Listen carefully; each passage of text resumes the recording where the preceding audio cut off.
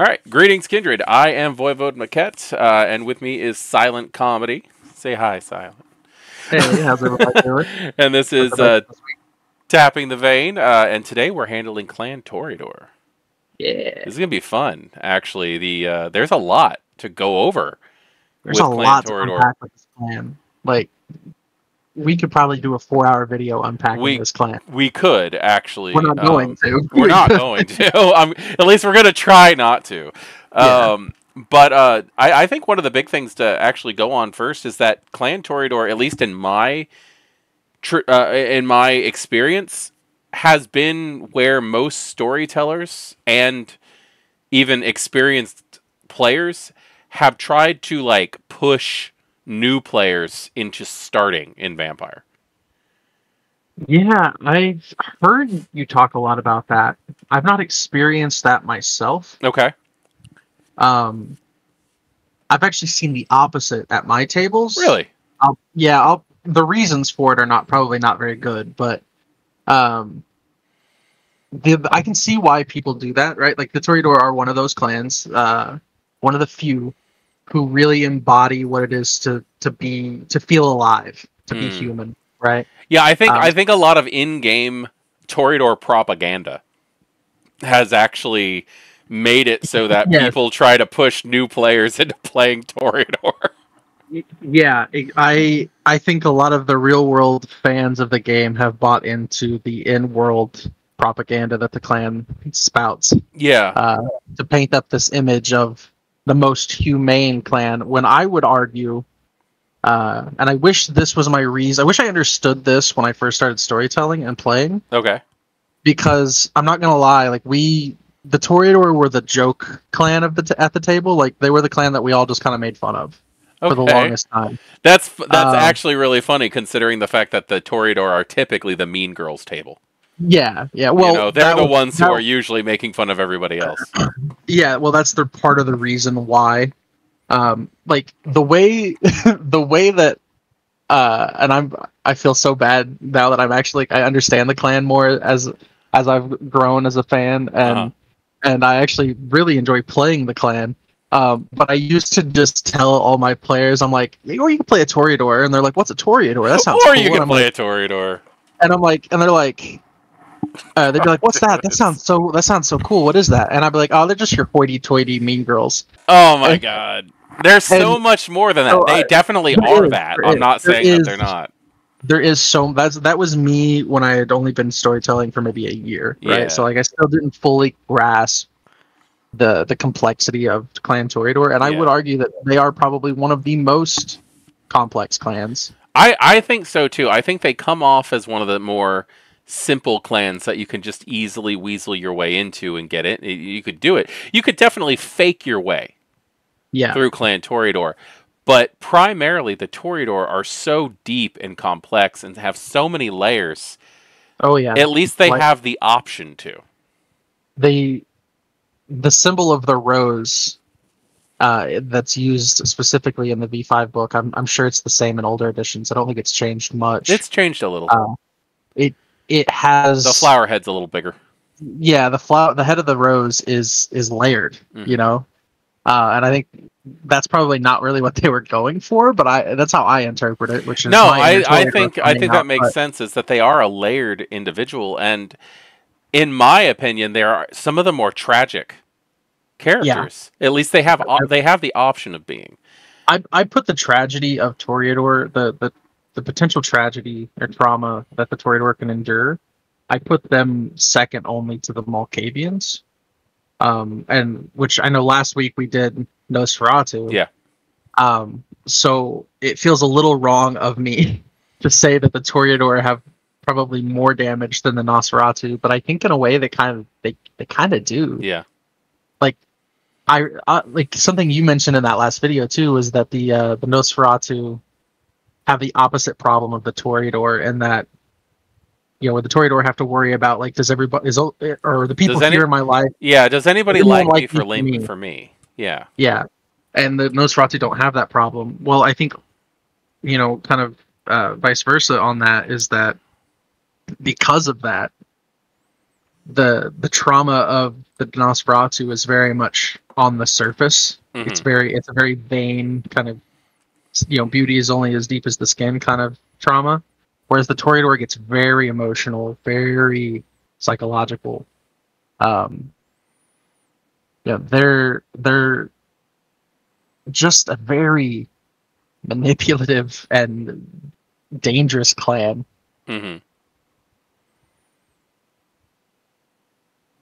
That's absolutely true. They tend to. I think you're absolutely right when it comes to how dangerous they can be, because they are the ones who can get closest to the humans. Like, they are the ones who feel the. Oh my god. For anybody who's ever been in a bad relationship that it's bad for you, but you just don't want to leave it. Yeah, that's Clan Toreador. It really is. It is abusive relationship personified. And also, there's argument that the Toreador could be even more crazy than the Malkavians when it comes to that kind of stuff, because they're not just abusive to other people, they're abusive to themselves. Yeah. If their need for that aesthetic, and I don't want to get ahead of ourselves because I feel like there's still a lot to unpack before we get into the mechanics, but I do want to touch on their clan bane is this aesthetic. Let's hop into the banes. Is this need for aesthetic, like aesthetic beauty, right? Yeah.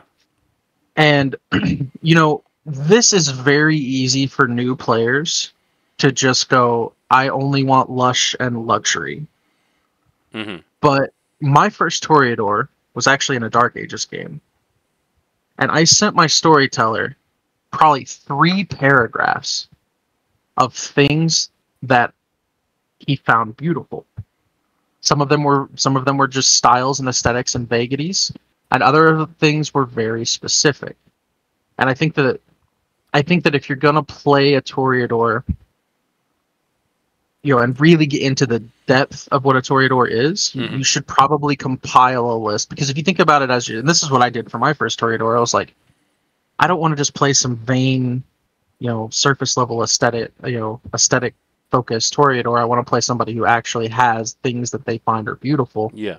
And so I just pulled from a lot of my own personal things that I find beautiful, no matter how obscure, no matter how random they may have seemed, or even, quite frankly, how morbid some of them could have been. Yeah. And I think the Toreador you should really focus on having 2 or 3 like morbid things that your character finds beautiful. Yeah. To kind of reflect that darker aspect of the beast, or of the Toreador. Definitely. The idea that your character is basically like, you're judged to the point where you actually have you have a penalty based on your bane severity, just as it's your bane, so it's going to talk about your bane severity. But you have a judgment on having penalties put on your discipline use because of how comfortable you feel in a situation. Everybody's going to feel comfortable in a different situation. But like, the idea is, again, it's your bane. It is your it's your antediluvian coming to the surface. But like, you also do need to take in consideration what your character's personal aesthetics are.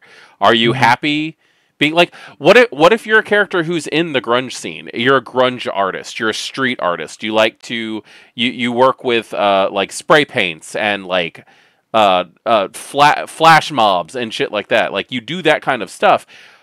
Is your character going to be comfortable in the overlush, posh Elysium aesthetic that you find in a lot of vampire games? Like, could that make you uncomfortable? Yeah, that's kind of building off of what I was saying, right? Is like, this character that my first Toreador I made, I had a list of things that he felt comfortable with, he felt drawn to, and found quote unquote beautiful. And for some of the examples I gave were just like lush, untouched nature. Like lush green, untouched nature. He found that, he would often sit up on the balcony and just look out over the forest land of the outside the city that he lived in. He just enjoyed looking at nature, but then also he had some aesthetics, so he did have some of the more like fine silk cloth and things of that, like and beauty and aesthetic don't have to be just visual. They can be audible and they can be tactile as well. No, absolutely. I don't, what is it, olfactory? So that smell, right? Yeah. So like you really want to get into the specifics of what that character enjoys. And like my examples were like the lush, untouched forest, all the way down to like the way that skin perforates when it's lacerated. Like there's just see, like you're going into Toreador anti-tribute qualities, in my opinion. Well, I think but that's the thing is beauty. Like if you think about the things that you find yourself when you are walking about through your day-to-day life, there are maybe a dozen things at any given moment that could draw your eye, and you just can't help but feel to like you just want to look at it for a minute, right? I completely agree with you on that, but I also think that's where the society of the Clan of the Rose comes into play, where if somebody is overtly morbid openly, right, that's when the rest of the Toreador turn against you, regardless of whether or not they agree. They're just not admitting it. Yeah, no, I mean that's when you get the outcast Toreador who end up like turning to the Sabbat so that they can express the art in the way they want to. I agree, and I do want to come back to that, but I think that for the sake of every character should have some aesthetic, some detail that is morbid. Because let's be honest with ourselves, and this is why the clan is referred to as like the most humane. We do that as humans. True. Like I just think that level of denial is actually one of the things that causes people to be outcast from their society. Yes, I agree. Their social structure as a clan is very, very like. I mean, they're marked down as the hedonists. They are obviously involved in self-indulgent. Oh, absolutely. Like perverted sensation. That's all the Toreador are is about the idea of making themselves feel good through the manipulation of their environment and the people around them. Yeah. I mean, look at Emil, my character for Dark Knights. Yes. Good example. Emil is a great example of why the Toreador are self-destructive harmful to themselves. Emil was a personality that he had constructed. The way he behaved, right? Emil becomes this kind of persona of the hedonist, the catty, playful seducer, you know? And it's all an act. And he knows it's an act. And he knows that you know it's an act, but he still refuses to drop it. That's one of the reasons why other clans love the Toreador, though, because they know it's an act, but it still makes them feel good. Exactly. Which makes them remember being human and being seduced. My biggest regret about Dark Knights was that there were a couple of text-based roleplay moments we had in the Discord for that game. My biggest regret is that those will never made it to like recording. Yeah. I feel like those are for you guys, you know? They are. But they showed, there's a dialogue that he had. You could always copy paste those into the comments of the videos that they should follow. We could. I'd have to confirm that with Benny's player, but there was some comments, like just some like play by post kind of role play where, Benny said something was talking about his clan, and Emil referred to them as the judges. And Benny was like taken back by this. He didn't expect anybody to know the inside perspective of his clan because of all of the stereotypes and propaganda that's touted off about the Banu Hakim. Okay. And and then he's like, Emil references back to something that we had said, like, which was real world, like months ago in like when we first started the text-based stuff before we ever started recording that game was, I told you the purpose of our clan is not to really be these vain artists who make fleeting work. Our goal, our role in Kindred society is to get to the heart of every other Kindred. How could I get to your heart if I didn't know the truth about your clan? Okay. And I think that says a lot about, I think, just the dynamic that, like, how deep Toreador can really be. I think as a clan, they don't have to be vain.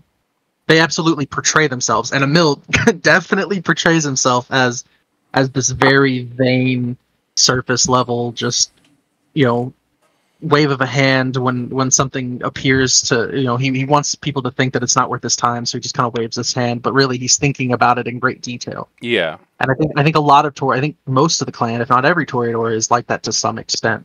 They act like they're just shallow, but in reality, they're deeper than they're Very coming deep, off. yeah, absolutely.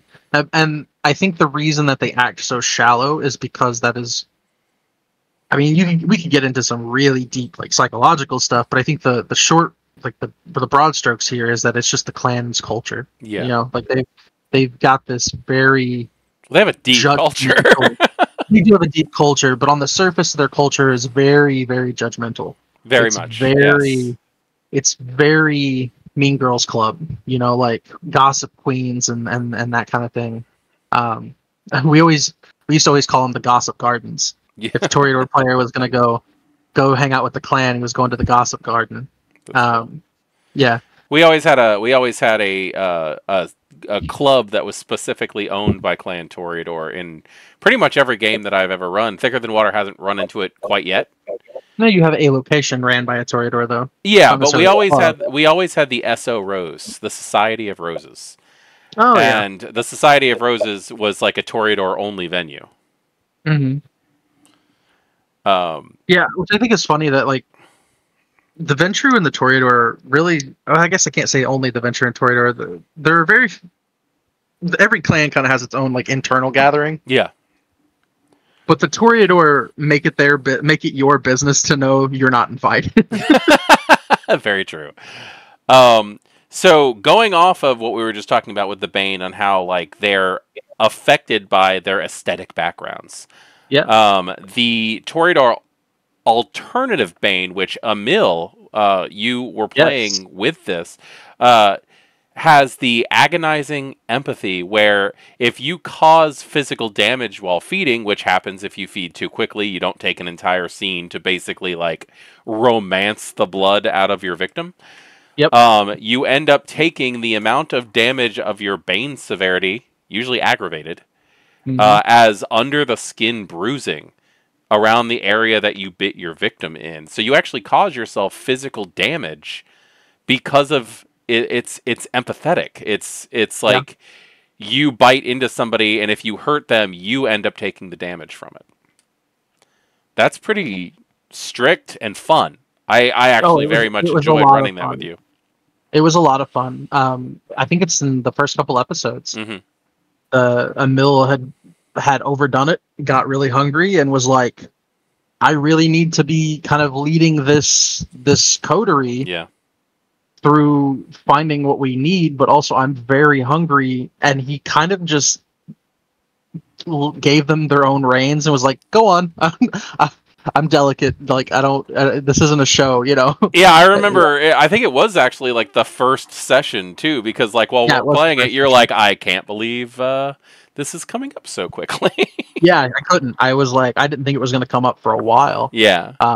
And no, I'm pretty sure it's, like, the second or third episode that's uploaded, but, like, we played for, like, four hours. It was the first session, yeah. It comes up, and I thought it was a better Bane for the type of story that Prague was going to be. Yeah, and that's the point of these alternative Banes is sometimes the clan Bane does not fit the story you're trying to tell, so they have an option of seeing if this one works better than the other for the situation. I think it worked pretty well for the Prague game. just because the prog game was kind of this incremental, like, Yeah. Well, as far as we always have the pressure of we need to go.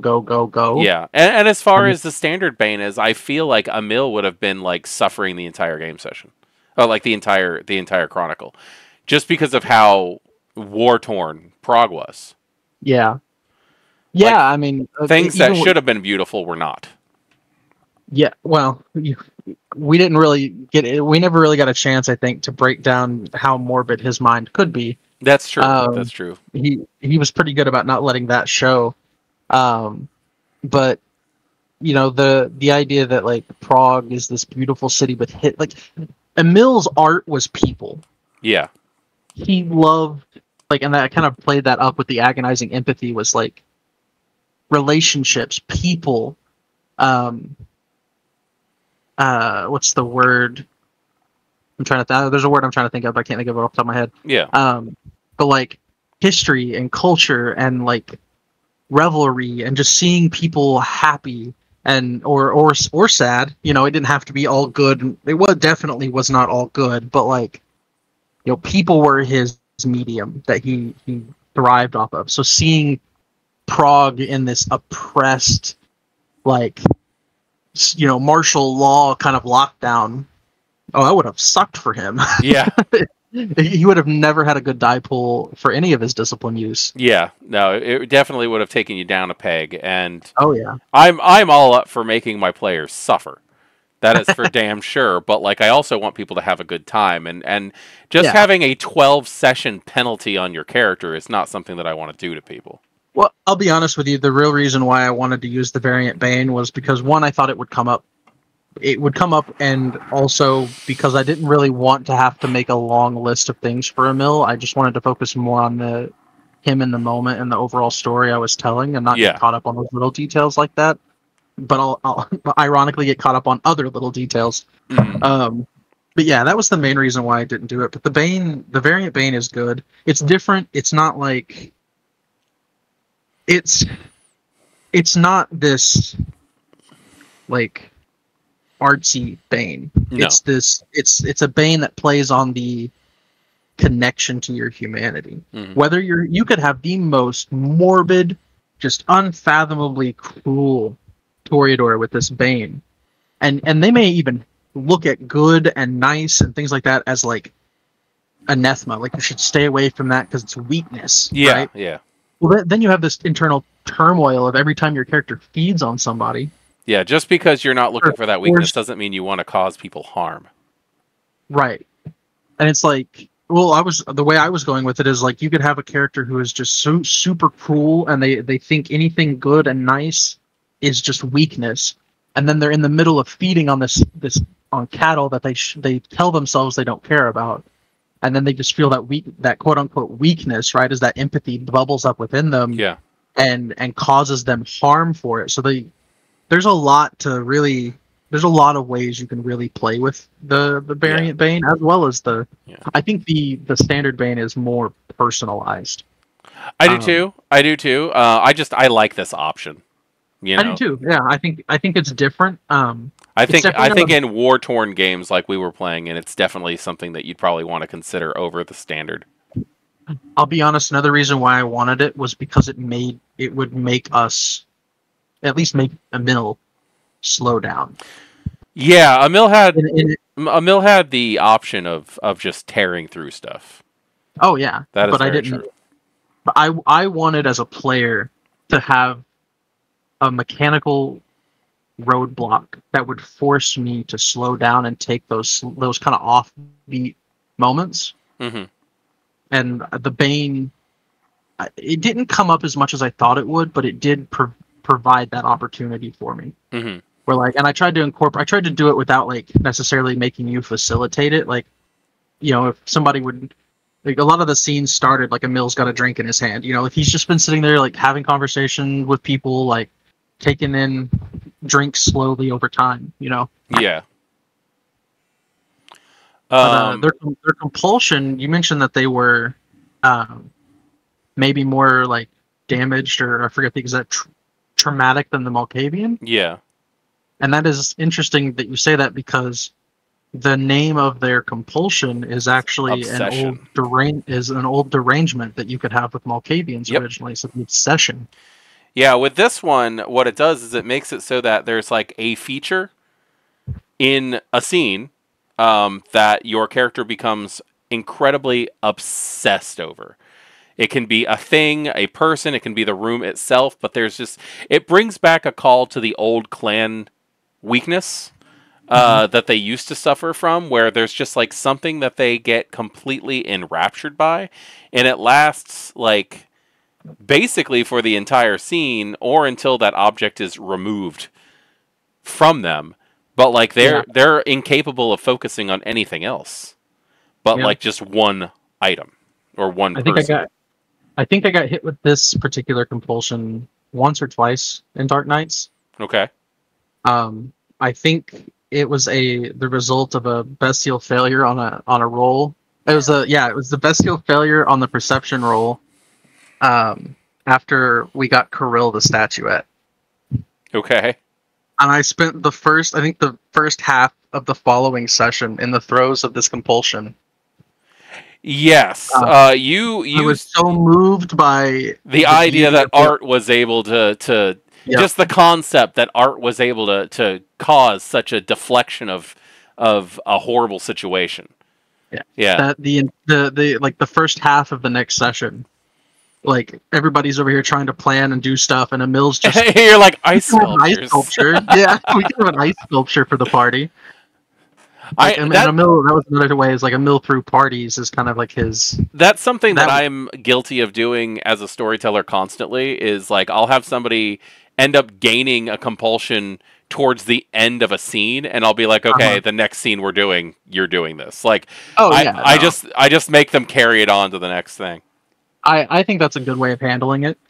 Otherwise, what's the point of it being there? Yeah. So it's like, no, you don't get to escape your bestial failure. Yeah. And which I think is actually kind of funny. We didn't do it, but I thought we were gonna skip a month in between first session and the second session, and we didn't. No, it took a little while to do that. I didn't.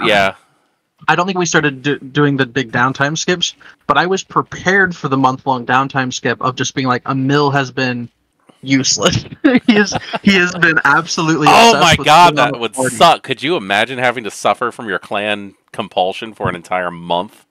Yeah. God, like, I was prepared to like do nothing with my downtime actions but plan a party. Oh, that sucks. Yeah. Yeah, I'm glad that didn't happen. I kind of wish it would have, to be honest with you. Yeah. Yeah. So, the Toreador have aspect, celerity, and presence. Yep. Same old standard disciplines. They're one of the clans that really, other than just like a mechanical interpretation of their flaws, thematically and discipline-wise, they've not really changed any. Yeah. I am obsessive over Toreador. When my first character was a Toreador. I've played several Toreador over the years, and I've always like, even when they put the option to take like Sense the Unseen in, I've always just gone heightened senses. Of course, you have to take heightened senses as a Toreador. You're obsessed with sensation. Yeah, I think that the Toreador always should, like, and this is for me personally. Toreador always go heightened senses, then Sense the Unseen. I think premonition kind of falls more into the Malkavian ballpark when it comes to aspects. There are Toreadors who can have premonitions, obviously, but yeah. Well, I'm really glad that the later books are starting to come up with new options, that you're not just stuck with taking, like, because when this first came out, like, I think level 2 presence, I mean, your options were Sense the Unseen or premonition. Like, those were your options. Like, the only level 2 was premonition. So, but like I've had characters who like are in the middle of conversations, and then it'll start raining outside, and they'll just be like, "Oh, yeah, I have to go do something," and they'll walk away in the mid conversation, go outside, and just experience everything about the rain with heightened senses. Yeah. Just like I'm sitting outside, letting it rain on me, feeling that I am smelling the scent of the wet earth with heightened senses. I am listening to the thunder of raindrops hitting the ground. Like there's so much like that you can just lose yourself in with Auspex with the Toreador. Yeah, I mean, I think that the quintessential Toreador in media is the stop, right? Like the Anne Rice vampires. That's another way I've always heard the Toreador described as the Anne Rice vampires. And so like the idea that their perception, they take everything in. Yeah, they experience everything, every pain, every pleasure, everything, and that is Clan Toreador. Yeah, that's a good way of just summarizing. We could we could cut it right there, and I would say everything that you need to say. Roll credits. Really. Drop that stick outro. Dude, when you said that for the DOS, I lost it. Okay, so like typically they use the Auspex for higher understanding and getting involved in their art, extra feeling. Can you imagine the art of seduction using heightened senses, using Auspex in general? Celerity is typically used for either dancing or working faster, or especially with some of the newer levels of celerity where you can actually do things that would take a long time quickly. Not that you get extra actions, but like, here's a thing that is going to take one character an entire scene, but this celerity power allows you to just get it done. Yeah. Like that's useful. Yeah, there's a Mutants and Masterminds 3rd edition, which I know is way out of left field for Vampire Conversation. It's a game. Bring it in. They have two differential powers. Okay. There's speed and then there's quickness. Right? So speed is how much you can move in a turn, and quickness is how many just random things you can do. So it's the difference between Flash running from Central City to Gotham City in less than a minute. Yeah. As opposed to Flash cleaning his entire house, doing laundry, and setting up birthday decorations for Iris. That's kind of the separation there, and so extra points for Silent for knowing the name of the love interest of the Flash. All right. Oh, I'm a huge fan of the Flash. Yeah, no, we are at this household too. We like the DC stuff. But yeah, so like it makes sense to me that the Toreador use it, right? It's like if they're in the middle of painting something, they run out of paint on their little board. They celerity, boom, boom, it's full before you even blink, and they just keep going. They don't waste any time. Very true. You also like get the combat Toreador on occasion. I was going to bring that up, yeah. The combat Toreador. The Warriador, as we used to call him. The Warriador, the martial artist. Yes, or the mercenary, the assassin for hire. There used to be a, I think it might have been introduced in V20, but it may also be older than that, the Ishtare. Actually, no, I'm pretty sure the Ishtare came from the Ebony Kingdom. Yeah. They're the version of the Toreador from the Ebony Kingdom. And the Ishtare are warrior artists dedicated to the goddess Ishtar, which is supposed to be one of the names of the Toreador Antediluvian. And they have presence, celerity, and fortitude. And their whole thing is battle dancing. Yep. Which is pretty cool to think about. Like, oh, look, it's a Toreador, and he just whooped your ass while dancing, man. Like, you should take some willpower damage on top of that, on top of that physical damage you just took. Yeah, I think that Emil kind of hit a lot of different Toreador. Like, socially, Emil was a poser, because he didn't I had no dots in craft on Emil whatsoever. He's not a traditional artist. Okay. But he had a little bit of that war nature in him, which is not something that he started with in his story. It was something that was later kind of imposed on him as training that he had to undergo, and as he went through that, he found an aesthetic and tactical preparedness. You know what I mean? Does that make sense? Like, tactical equipment, tactical processes and strategies and routines. He found a little bit of fun in that too. That's actually something to think about also when you were just talking about tactical components. Is like, how many Toreador are obsessed with the tools of their artistry. Oh, they where you have all of them the should be. paintbrushes, the sculpting equipment, stuff like that. But think about the idea of the espionage Toreador, who like takes out his fancy case and like rolls out the array of different like spy tools. Yeah, the bugs. Like they're and there for the wires toys, you know? Yeah, I think they should be. I think if you want to really bring your Toreador to life, make a personalized effort Yeah. to kind of detail their tool, their arsenal, so to speak. Oh, their kit. my old. I'm not trying to sidestep the Toreador here, but like when I played my big Zemitzi, Marcus, I had this massive carpet bag, and like I think out of the years that I played him, and I played him for several years. Out of the years that I played him, I may have opened that thing maybe like 3 times, and it was just filled with an array of different types of like upholstery needles and threads and stuff like that because I was a tailor. Yeah. And I would sew people together. People are like, oh no, vicissitude, here it comes. And then they see the needles. Yeah. And they're like, oh no, god, this is worse. This is going to hurt a lot more, yeah. Yeah. Which, I mean, you mentioned the Zemitzi, but the Toreador and the Anti-Tribute have a little bit of a kind of mixed blood thing going on with the Zemitzi. Are we talking about the Vulgari? We are. I do love the Vulgari, and I'm very sad about how next to impossible they are to bring into V5. Yeah, again, I still 1000% say I'll save that complaint for the Zemitzi video, but yes, I agree.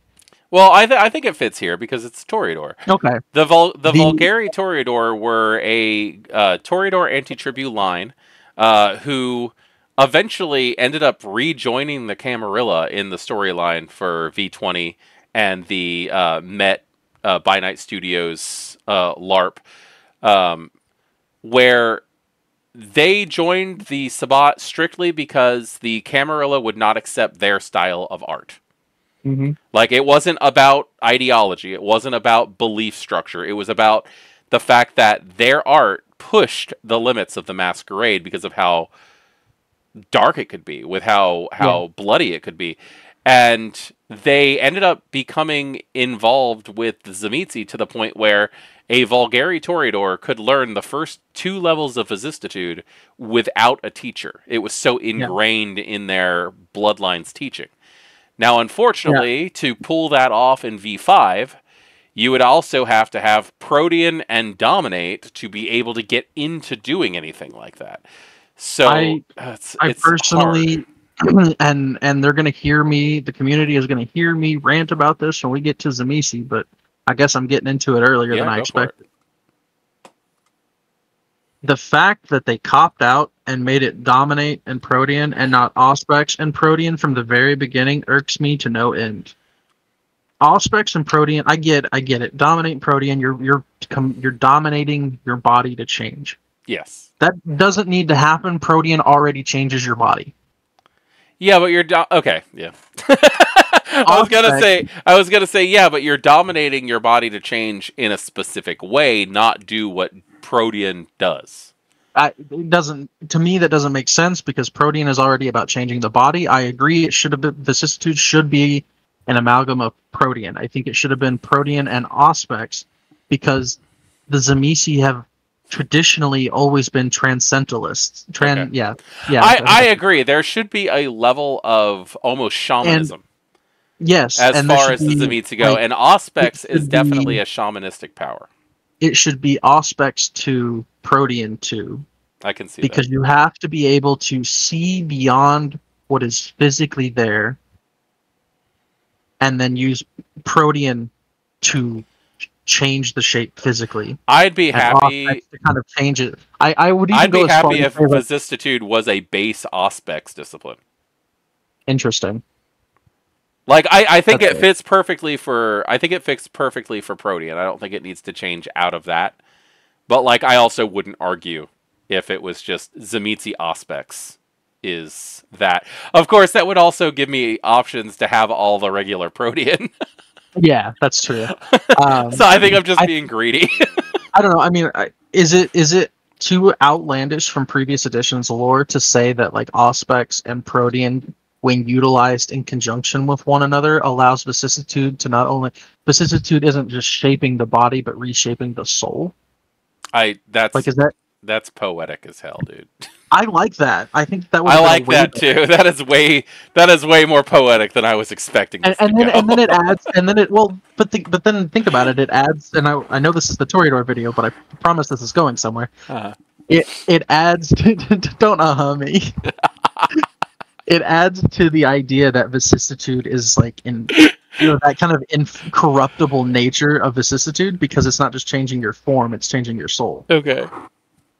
And the fact that the Toreador, who I forget, I can never say their name correctly. The bloodline of Toreador, the Vulgari. Thank you.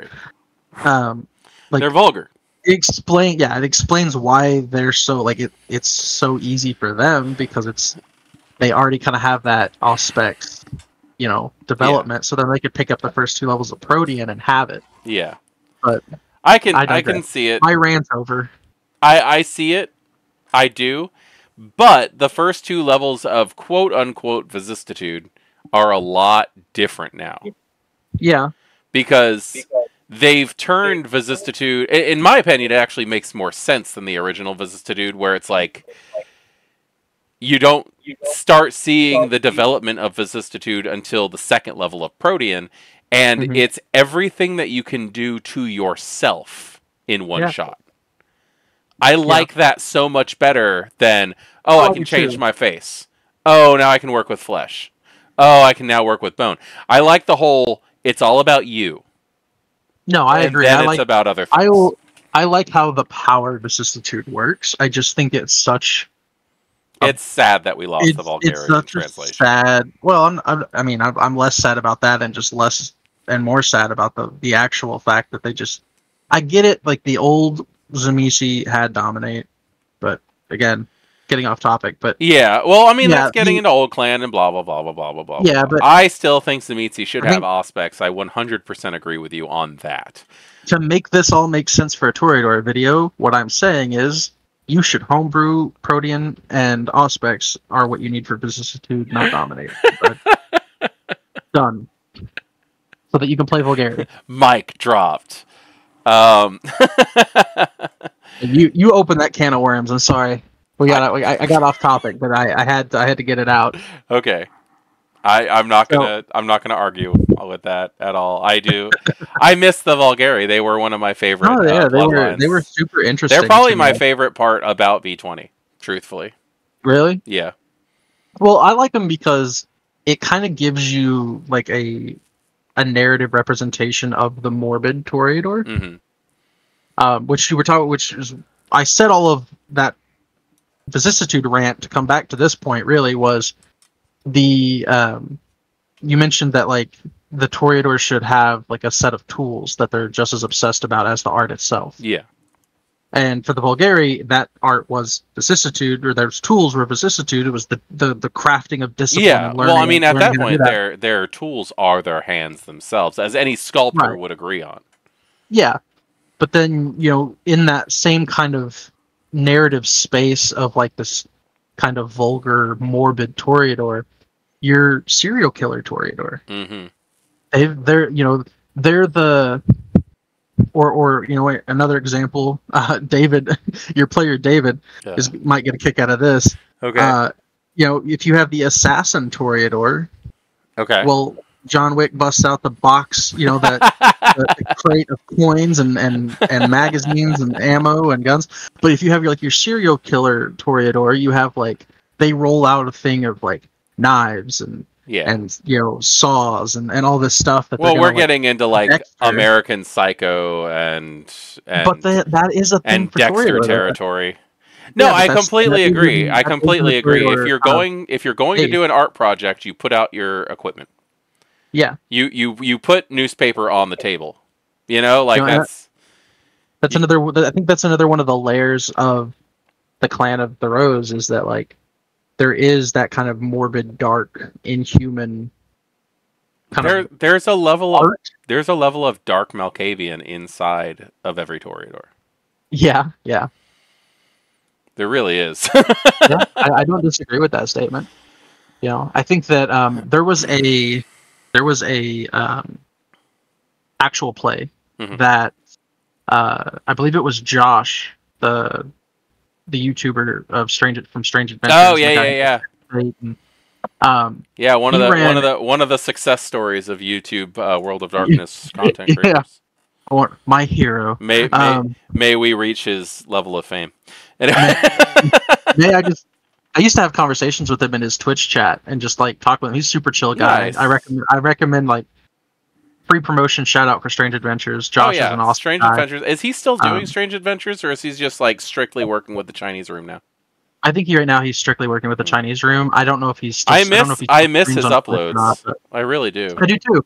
I was even following him on Twitch there for a while and just hanging out with him in his Yeah, chat and like it'd be one of those where it's like, hey man, don't have a lot of time, just wanted to say hi, and he'd always comment back and that's say cool. something on stream. Yeah, So he's a really cool he's a guy. nice guy. But he did a uh all Toreador coterie one shot, Okay. and one of the player characters was the morbid Toreador, the murderer, and she was, I forget the character's name, but she was very, very confrontational Yeah. because she had been ostracized from the clan socially because her art form was not quote unquote acceptable Yeah. by the rest of the garden, which is something that kind of you said at the beginning of the video. So there's definitely room for those more hedonistic kind of characters, I think, Yeah. No, absolutely. or psychotic, maybe more accurately describing them. But I mean, think about it, because I've actually had this concept before, and I Well, they're love. known as the I mean, degenerates too. You know. exactly. Yeah. And I love to think about character concepts and like really try to flesh out who a person is as a character. I had this concept of somebody like who was like very morally, sound, had a very strong code of ethics, and then they get embraced into the Clan of the Rose, and there is zero of their high humanity aesthetic in their curse. Yeah. They only find beauty in the morbid. They only find beauty in the cruel. And so like you could have a really fascinating and like just interesting story about a character who the Toreador Bane, because it is a curse, right? I mean, it's the curse that Cain gave them, Yeah. is that you have this really high humanity. Maybe you're a consensualist, right? And your character has these preferences of higher morality, but then your clan Bane perverts That's true. That's true. everything You could definitely go completely backwards on that. Like, yeah, do the opposite. like your clan Bane perverts every scene that it flares up in. Yeah. You suffer when there's not morbidity and cruelty around you, but you suffer as a person, right, as the individual, when it is around you, because you don't want that to happen. Mm-hmm. And so you could have a really fun character concept, a really fun story. Yeah. with No, a I character can see that. in that boat. That character could be anybody, except maybe a serial killer, but they would turn into one eventually. I mean, they it's only definitely inevitable. could. They definitely could. They'll Every inevitably- vampire has the option of turning into a serial killer. That's kind of what they do. Yeah. That's what predator type does to you. It gives you an MO. Yeah. You know. Yeah. Sure. Yeah. So, do you want to go? Do you want to go through the archetypes tonight? Yeah, we can absolutely. Time. Yeah, I mean, if we push through it. So first we have the Les Artistes. The Toreador indulge in the beauty of all art forms and strive to be creators themselves, whether competent on the strings of the violin, weaving notes as lustrous as the subtle glow of the crescent moon, or wielding a spray can to form harsh, prismatic lines on back alley walls. This Kindred is an artist, revered intensely by their clan. So this is going to be like your actual straight-out artist Toreador. What everybody thinks a Toreador is meant to be. Yeah. Your stereotype. I had two concepts. I had one concept come to mind while you were reading that. Okay. And another one that I thought about for a very long time that I forgot to bring up earlier. Okay, go for it. The one that I forgot to bring up earlier, I'll say it because it's the more simple one. Five Finger Death Punch, the Toreador. Okay, so like from Kill Bill kind of thing. Well, like have you seen the lead singer of or the people in the band Five Finger Death Punch? Oh, okay. I'm sitting here thinking about like never go ahead. Yeah, no, like they're like 6 foot, bald head, burly dudes with a great big like Cthulhu braided beard. Okay. Yeah, like somebody like that who's just like sleeveless leather jacket, like heavy metal as their thing. Yeah. That's there's the concept. So many types of art. Yeah. However, the more interesting one that I thought of, and I thought of it while you were reading that, was when you read the line, where is it? They strive to be creators themselves. My brain did a really weird thing and was like a high intelligence scientist trying to create life, trying to play God. Okay.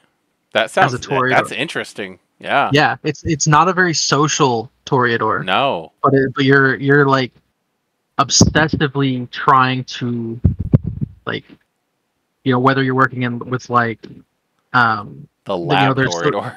The laboratory Toreador. The Labrador.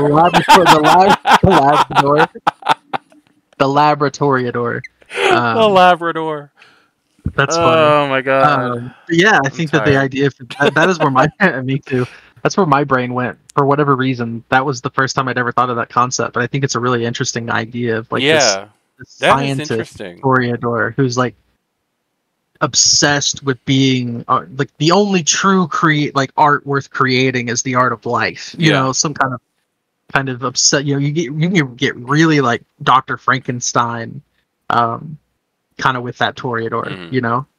Which I played in a Dark Age game years and years ago, and there were two people who came in who played a male and a female Toreador, who were the characters who invented the old clan shields. Oh, okay. Like that was their whole concept, is they came in and painted the clan shields for the game. That's cool. It was pretty cool. It was really neat. It was unfortunately not something that lasted long because after their concept was done, it was done. Yeah. But like the idea of somebody who actually comes in and just goes, "We have eternity to create.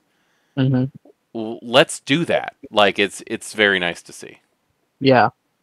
Yeah, there's nothing wrong with the more run of the mill artist, painter, musician, actors. I think maybe I've brought I've brought an easel and paints to game before. Yeah. Yeah.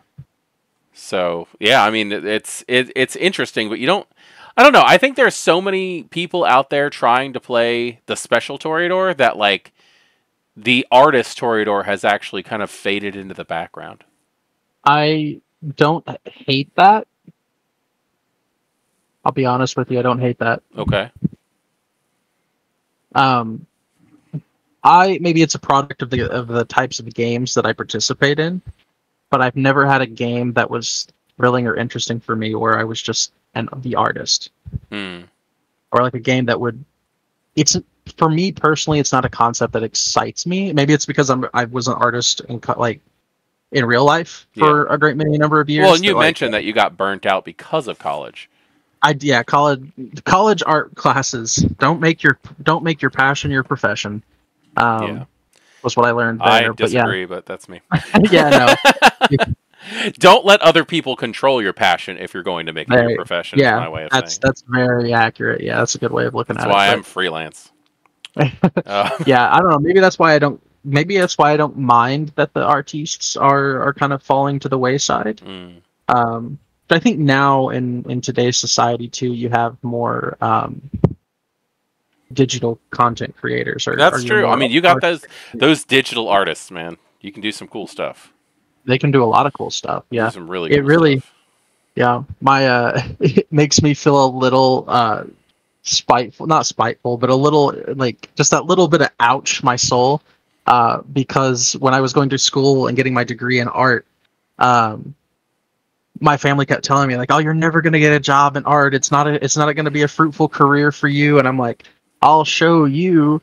Uh, and here I am with a classical, like more traditional art education, like pen and paper, easel and paint and charcoal and all this stuff, and now the world is just digital I mean, everything. I still think there's a place for your classical arts.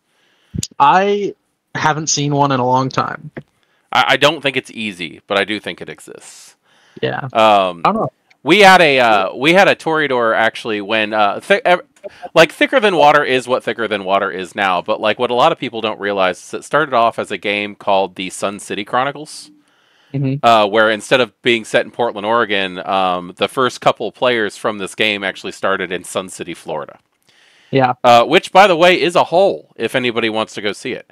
It's a horrible town. It's a Publix, a bank, a trailer park, and parking signs for golf carts everywhere. That's all it is. So our Sun City was actually a fictionalized version with the name Sun City, and it was more based off of like Jacksonville and New Orleans. Like it was a lot bigger and a lot more fun. But we had a player at the time.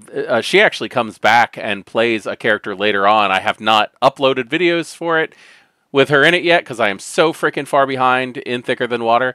But there's a Malkavian named Wilma who comes in much later. Okay. But she came in originally. She was one of the original players of the Sun City Chronicles, and she played a Toreador by the name of Ramona, who was a streamer. She was a Twitch streamer, and she had herd and contacts and influence and fame on Twitch playing video games. Yeah. Like that was her whole art, was content creation, which was really cool and something that was just fun to see. Yeah, I mean, I think that is, as we're kind of moving as a society into a more digital kind of format for everything. I see it really as like a place for like Anarch Toreador in the modern world. I was about to say, like, I feel like there should have been more like a new kind of internal faction within the Toreador as a clan. Mm-hmm. Comprised of mostly like modern and young Toreador, kind of like digital age Toreador. The digital age Toreador, as opposed to like your more classical Toreador. Mm-hmm. I think that would have been I think there would have been a cool place for that in V5. I do too, and I still think that's still a thing. It's still possible. In fact, in the Darkness Emergent stuff, with the LARP events that are being hosted by By Night Studios, there's they have all these different groups that work within the Camarilla and the Anarchs. And one of the groups is called the Digital Collective. Oh, okay. And that actually might fit very well into their group kind of thing. Yeah. Yeah, I mean, there's the whole presence power, which we haven't even talked about presence. Holy crap. Presence is just... It's like their bread and butter. But well, and also I see is their major downfall. Yeah. Because that's the thing that I was saying with the Nosferatu is like, after a little while, there should be a level of paranoia going, how many of these people love me for who I am and not because I am radiating some type of like attraction? Well, I mean, you get into that, but you also go like a step further with it, and it's like, how many of these people are like holding on to what they felt about me when I used that power? Yes. And now they're just chasing. How many people are just addicted to what I put off, not of who I am? Yeah. Well, now they're just chasing me so that I can make them feel that way again. Here's a show drop. Have you seen Wednesday on Netflix? I have not, no. Okay, so there's a television show based off the Addams Family character, Wednesday. Yep. It's dark. It's very funny, but it's very dark. It's Tim Burton, probably at his best, in my opinion. Okay. And Jenna Ortega plays Wednesday Addams as she's going into like a boarding school kind of situation because she almost killed some kid in a standard school. It's a great story. But she gets sent to a place called Nevermore Academy, where there are like vampires and werewolves and other supernatural things at this school. Okay. And like these things just apparently exist and the world understands, but they're discriminated against. Monsters Okay. are just discriminated. They're just people, but they're discriminated against. One of the varieties of monsters that they have are sirens. Like Actual sirens. call Yeah. sailors to their death, sirens. And one of the situations they have is there's this one character who, like, people don't know whether or not they can trust her because they don't know whether or not they actually like her or if Mm-hmm. she's doing something. And Yeah. on the flip side, she doesn't know whether or not people actually like her or if it's just because of what she naturally puts off. And I see that kind of thing rubbing into Clan Toreador really, really hard. The whole Yeah. concept of, can I trust these people when the chips are down? Like, where is it logical for me to go, I actually have friends and not people that I just use? That can be hard on the people doing it. Yeah, I mean that was part of the internal. Like I didn't really bring it to the surface of the character a whole lot, but that was like the internal struggle with Emil. Yeah. Was like he wanted genuine connection and feeling, But you don't know if you have it. and he made actions in the direction to achieve those things. But everything he did, like even the actions that he took to establish genuine connection with the other characters, still kind of in his mind had that dual purpose of, if it's not reciprocated, I'll just use it to manipulate them. Yeah. And that made him feel incredibly lonely. True. I mean that's just that right there, right, personally is the curse of Clan Toreador in my opinion. Yeah. Yeah.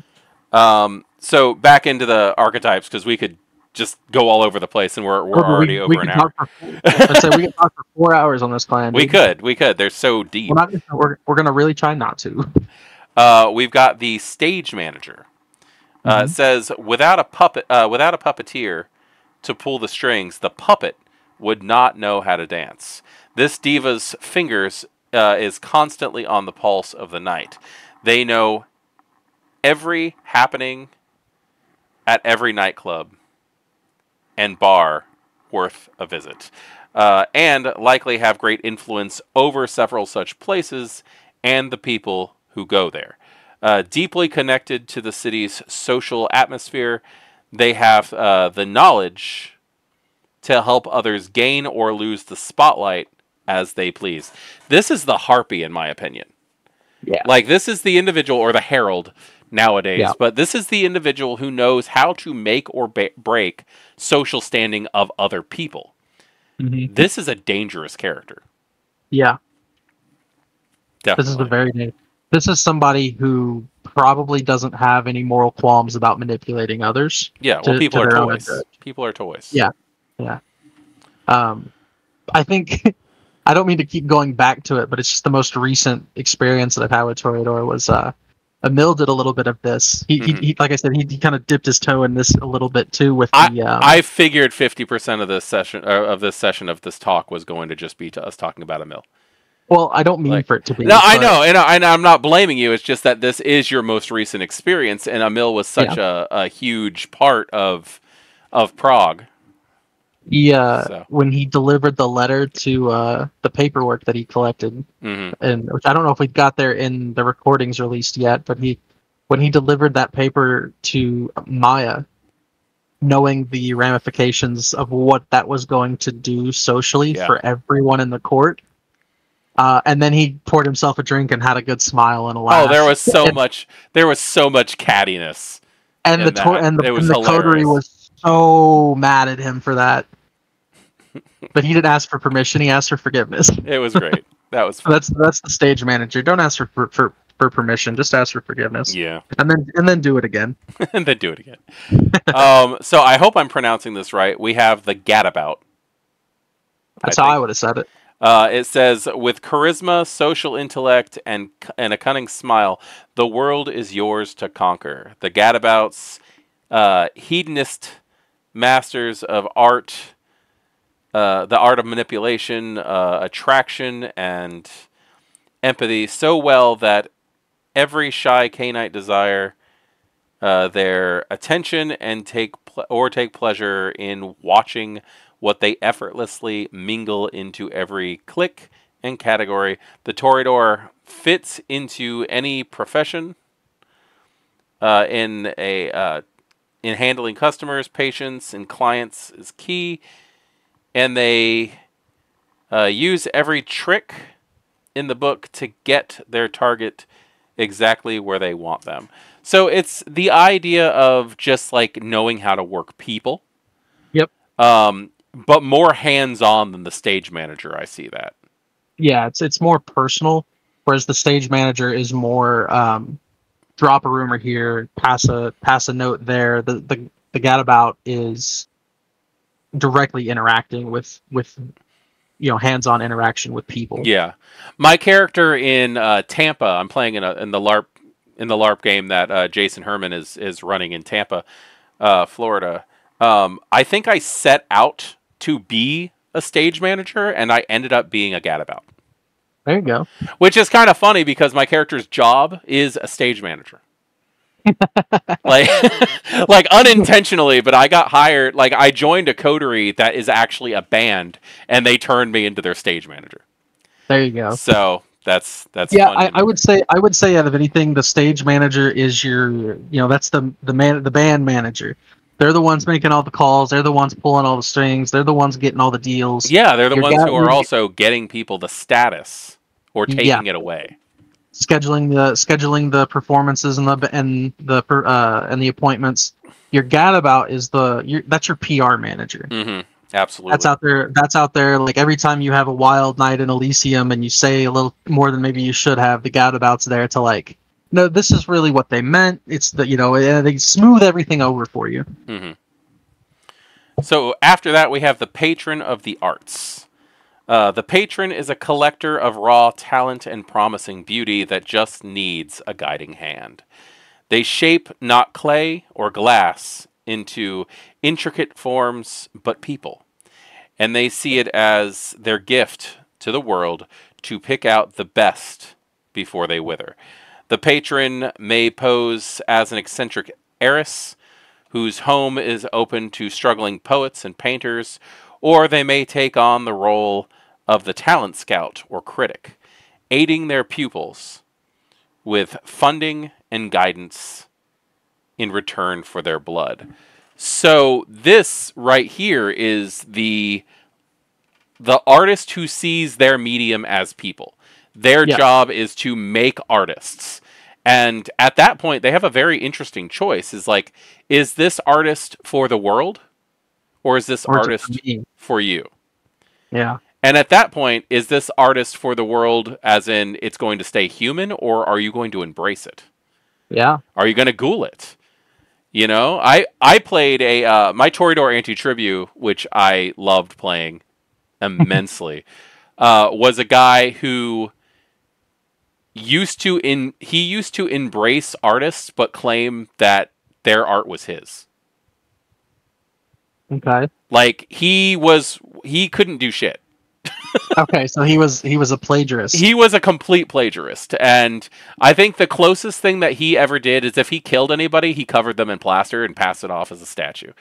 Like but for the most part, if he was if he was going to, like, he would ghoul or embrace somebody just to take their art and pass it off as his own. That's messed up, man. Yeah, no, he was a really, really dirty Toreador. He was a lot of fun to play. Let's see. We got the Thespian Spy. That one's just fun. Can I read this one? Yes, go for it, please. The Toreador love a performance, and the one who plays at being a spy knows how to pry valuable chunks of information from a target, often taking more time than they need to properly enjoy the game. Perhaps over-dramatic, yet rarely suspected due to an affable nature, the Thespian Spy inserts themselves in multiple domains to entertain, observe, and compile libraries of information to exchange for other pleasures. Yeah, for others' pleasure. So that's a meal. That's a mill. 100% That's a mill. That's a mill. I love the concept of the Thespian Spy. They're a lot of fun, and it kind of gives you. There's a historic marking on this. Like how many actresses, like both film and stage, how many singers ended up like spying on the Nazis during World War II. Yep. You know, like how many like heroic German performers were working against the Reich for the Allied forces using their art to get the information. That is, I love the fact that this is here. Like, I want to comment further on this, but I don't know if I want to. Should we throw up a spoiler warning for Dark Knights if I'm going to say it, or should I just not say it? I mean, just say it. Just go for it. Okay. No, like, just go ahead. Spoiler warning. If you don't want to hear it, skip what he's about to say. Emil was a spy for the local police during the Prohibition. Yeah. He was a down on his luck actor who was trying to make his way in the acting scene, and he got his big break and kind of found himself it's the role of a lifetime. Yeah. You know, it's acting, but for a cause, not just for entertainment. I wish it was that morally altruistic. altruistic. His was, they want me to play a wealthy socialite, and that means they have to give me money. So like he was pretending to be this like high societal, wealthy entrepreneur kind of guy who's going at these bars and these speakeasies, and he's making deals with owners and mafiosos and singers and performers and politicians and all kinds of stuff. And really, the whole time he was working for the Popo. Yeah. Okay, I'm just gonna say that this is the first time that this channel has ever had the word Popo on it, and I blame you. He was working for the Popo. For any of my DBZ Abridged fans out there, he was working for the Popo. Okay, 4 times is enough in one video, I think. No, I love the idea. I love the idea because like there was a lot. This happened. Yeah, like historically, this happened. The 1960s was full of the concept of the gentleman's spy. Yeah, like they would hire like the CIA, the FBI, the British intelligence. They would hire actors and like socialites to spy for them. Like that's where the whole concept of James Bond came from. The gentleman's spy. Yeah, absolutely. The gentleman's spy. I think that there's a layer to it too that's very interesting to me, and that the way that they got a lot of these actors historically was that like most of the people that they hired, there were obviously some patriots, right, who were all gung ho for doing the right thing. Yeah, but there are a lot of people who just wanted the adventure, they wanted the money. Like, well, mostly it was money, but like the idea that they went to a bunch of people who were seeking fame and recognition. And then we're like, hey, we're going to give you money to never be noticed. There's something sad about that. There is something sad about that now that you say that. That's a punch to the socialite gut. That's what that is. Yeah. Ugh. You go to a bunch of down-on-their-luck actors who are just trying to make a name for themselves in the acting community, and we're like, hey, we're going to pay you an equal salary, but you'll never get an ounce of the fame for it. Yeah. Go to work. True. Yeah, but there's a lot of situations where people did that, and then just like when they were retired, they wrote novels. Yeah, you know, well, they were retired and they went out and started talking to people on talk shows and stuff like that. Yeah. Like, but then they were retired, so like I don't know, is it worth it when you get the fame when you're older? I don't know. Yeah, I don't know. I couldn't tell you. I don't know. It's a question. Any like thespian spies in the audience want to? Yeah. If you're a thespian spy and you're watching this episode, please put in the comments and gain your fame. Was it worth it? Was it worth it? Yeah. On that note, we really need to end this one because we are over an hour. And we're trying to be good. We're trying to stay within the hour. Trying to be good. Hour and 30. But yeah, this might be probably my favorite conversation we've had yet. Really? Yeah, I don't know. Like the Mulcavian one was really good, but this one just felt. So far, Gangrel's still my favorite. Yeah, I had a lot of fun with the Gangrel one. Next time on Tapping the Vein, we're doing Toreador, or we're doing Tremere. Tremere, ooh. Yeah, there's a lot to talk about there. I cannot promise we're going to stay within an hour on that one. I'm going to do my very best. Yeah. but the Tremere, they never did. So Yeah. but we're gonna cover them next time. They always promise to do their worst. Yeah. So self-promotion time. Here we go. So what do you got for us this week? Yeah, so this is I am Silent Comedy. I am a Discord admin in the Our World of Darkness Discord. If you haven't joined the Discord yet, do so. Links will likely be in the description. Mekhet. Yeah, I think I have the Discord. I have the Discord description. I have the Discord link in all of the videos, I think. I don't often check that segment of the YouTube videos, so look at my descriptions. Damn it! I actually put work into those. All right. Well, Toreador tantrum. Every video is about to get another view from Silent. So yeah, come hang out with us in the Discord. We do weekly conversations, typically about the topics of tapping the vein. However, I will occasionally get a surge of inspiration to prompt some other questions and things to the community, and just kind of, we're just there for conversation. We're just there to like pick each other's minds, hang out, talk concepts, and that's a big thing that I do. I am also a concept consultant. I take requests to help other people kind of flesh out characters, flesh out storylines, some damn plots. good ideas too. Yeah, I've fleshed out I've impacted Thicker Than Water a time or 7. Yeah, you have. But yeah, so I take requests to do that. I like to really get into the nitty gritty of character creation, and I try to help people flesh things out and make them more real, because I just enjoy creating. I may belong to the Malkavian, but I'm a Toreador at heart. Speaking of Malkavian, I will also be at Darkness Emergent from June 6th to 9th, where I will be playing the character Silent, who is the friend of the character Mekhet, who are both just trying to make their way through the world of darkness. It is my very first LARP experience, which is why I am playing kind of a parallel of myself. And if you haven't already, the Malkavian Tapping the Vein video currently has a challenge presented to the community in, I believe, like the last 10 minutes of that video, so go give it a watch. Yep. Hit the like button if you want to see me suffer. Not suffer, I'm kidding. But yeah, suffer. So you guys you guys get to impact what I play at Darkness Emergent. What is Silent's clan going to be? If the Malkavian video gets to 500 views and 100 likes before May 1st, Silent the character will be a Malkavian and not a caitiff. Also, if Outstar comments, if Outstar comments, it's an automatic win. If Outstar comments on any of our videos, or we get a family spotlight, it's an automatic win.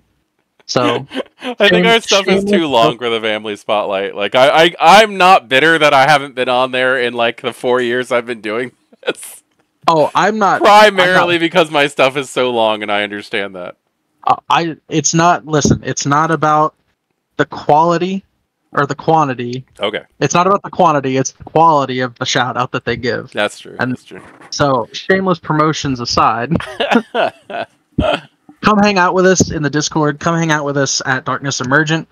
You can also find me playing, as you've heard his name a dozen times in this episode alone, playing Emil, the Toreador, in the Dark Knights of Prague. You played a Toreador named Emil? What? When did that happen? Yeah, you guys can find me playing in that game. We have an incredible cast of players in that game, and a fantastic storyteller who kept us on our toes and our butts puckered the entire story. Clan Toreador at its finest. Your butt's puckered. Look, I stand by what I said. No shame. But yeah, so come hang out with us, and you get more. If you hang out with us in the Discord, you get more of just me being goofy and whatnot. So it's fun. Take it away. All right, I am voivodemekhet. I am a for-hire storyteller. You can hire me. There's lots of ways to get a hold of me. I don't hide. But I will also be at Darkness Emergent, playing a character based off myself, Mekhet. I play as a neonate Zemitzi who is just digging himself into more and more trouble. And I will be also storytelling twice at the tables, at the gaming tables, where I'll be doing a sadly already sold out Camarilla Neonate game, and we have a few tickets left for the Anarch and Scylla game, I believe. I'm sorry if we don't, but I believe at the time of this recording we do. I'm so looking forward to it. The community, the people that I've been talking to who are going to be taking place in these games are just awesome people. And I cannot wait to put them through the horrible things I have planned. Yeah, I'm hoping that there are plenty of people in the community coming to play at those tables, because I will also be playing at both of those tables. Yeah, I just forgot to mention it. From what I understand, the one of the players, the old nerdy one, will definitely be there, and I'm excited because I've had a lot of good conversations with them. Very cool, because like I just ran I just ran a game set in Boston for him and his crew, where I effectively got to be a guest ST for an ongoing chronicle for them. That's awesome. Which is something that I had never considered and realized that I love, because their characters had so many. It wasn't just Facebook characters; it was people who had a history. Mm-hmm. You know, it was me adding to lore that they've been building for a long time, and I felt privileged to be able to work with them on that one. That's awesome. So yeah, that was a lot of fun. Maybe I need to start doing like guest star. Like I'll guest star in your game as like an NPC or bring in a character and stir the pot up for your table for a night or two. That sounds like a lot of fun, actually. That does sound like a lot of fun, actually. I taking requests. Taking requests. If people want to bring me on and hire me to do that stuff, I would love it. Voivode is now whoring out silent comedy. On the Toreador video too. All right. So yes. So thank you for joining us on this series, which is it's a lot more popular than I thought it was going to be when it came out. Like I thought the idea of the revisiting the concept of clan discussions was going to be big, because they are still, after all of this time, some of the more popular videos, and having somebody to bounce ideas off would, add to it. But like, I did not expect the reception for this. So yeah, I'm going to be honest. When I pitched this idea to you, it came from a long period of time of like just creative drought of me just needing a creative outlet and not having it. Yeah. And then me going, okay, what's the least like hoops we have to jump through to make this happen? Hey, let's just do a conversation kind of. Yeah, let's hang out and talk like we typically do, but do it on. I think we should probably take a minute and just say like thank you to everybody. Definitely. Like it has honestly been, I get all kinds of comments and messages. I've had a lot of really good conversations with people, and I know Mekhet's channel's growing from this series. Highly. Like, we're like well over 2,000 now and still climbing every day. At this point. The what was it? The analytics that you went over, like the growth since we started. We don't need the specifics, but like the growth since we started doing Tapping the Vein for your channel has been. It's been like I've like gotten 5% of my channel's like traffic within the last month. Yeah. That's crazy. And like I figured, Our World of Darkness was actually it was bigger than I thought it was going to get anyway. Yeah. But like truthfully, like the more success that this has, the more chance that I can actually just hire an editor and we can put out better stuff. Yeah. Because I so want to hire an editor, because I just don't have time. I would love to edit for you, but I don't have time anymore. Yeah, unfortunately. But I do also want to hire out of the community. Like I don't want to like find somebody who knows what they're doing just because they know what they're doing. I want to find somebody who's passionate about what we're doing. Yeah, You about know? the content specifically. Yeah. That's really important. But yeah, I just wanted to take a second and say thank you to Yeah. the community. Appreciate you guys. Like I've been Mekhet's usually a one-man band, but I've been really well received as So a tag lonely. along for this series. So lonely. So lonely. But yeah, I'm glad that everybody's liking these videos, and you know, as we're getting close to wrapping up the core book, Yeah, yeah. Well, oh and my we're God, gonna be yeah, no. yeah, we've Oh my got God. There's like 4 yeah, clans left. yeah, and That's it. we'll be on to the player's guide, and then that's gonna go by pretty fast too. So you know, if people have ideas, don't be shy about dropping them Well, in the yes, comments. if you have ideas for tapping the vein on subjects that we want to cover, absolutely. But I do want to state that it might take us a little while to get to them because I really want to Yeah, go over Hunter yeah, because Hunter does not receive enough love. It is such a good damn game. yeah, It is so good. I know I'm particular like I'm personally very excited to get into werewolf. Yes, and we're gonna do The tribe. werewolf. I think we were talking about doing those next, but I don't want to swear to it. I don't know. I don't, I'm kind of in the I'm kind of in the vein of I'm kind of in the vein of doing things in book order on release. yeah, And Hunter came out before Werewolf. true. So, I mean, it really doesn't matter. I guess, you know what? I was going to say, like, if anybody wants to, like, give any kind of, like, if anybody wants to comment anything about Toreador, what you think, like, what your art would be, what your concept for Toreador would be, definitely put it down here. But also, what do you guys want us to cover next? Do you guys want us to cover Werewolf next? Do you guys want us to cover Hunter next? Like, now's the time. We also could just cover random shit. So. That's true. Yeah, as kind of the self-appointed community manager, I failed to mention that I want everybody to come into the Discord and talk about what's the concept of your favorite, like what's your favorite Toreador concept? Yeah. But then I guess we could put something up in the Discord, or maybe you can put it up on the channel. We could do a poll, you know, like because we're to put it plainly, we are going to do tapping the vein for Werewolf and Hunter. It is gonna happen. When is it gonna happen? It's up to you. When guys. is it gonna happen? We can leave that up to you guys to see what you guys are more interested in. Mekhet wants Hunter. I want Werewolf. What do you guys want? Yeah, that's true. Because I do want to do what you guys are interested in, because I'm interested in all of it. I am too, yeah. That's absolutely, like, if it's World of Darkness, I'm interested. So yeah, I think I might within the next you know, probably right after this video goes up, I'll probably put I'll put a poll up on probably on YouTube, just so that the majority of the community can get involved. Yeah, there you go. So all right. I love not having to be the one to make decisions. All right. Okay, so we gave our outro like 10 minutes ago. So so yeah, I guess we'll just get that outro music going, and I will see you guys next time for the tapping the vein of Clan Tremere. Drop that sick outro.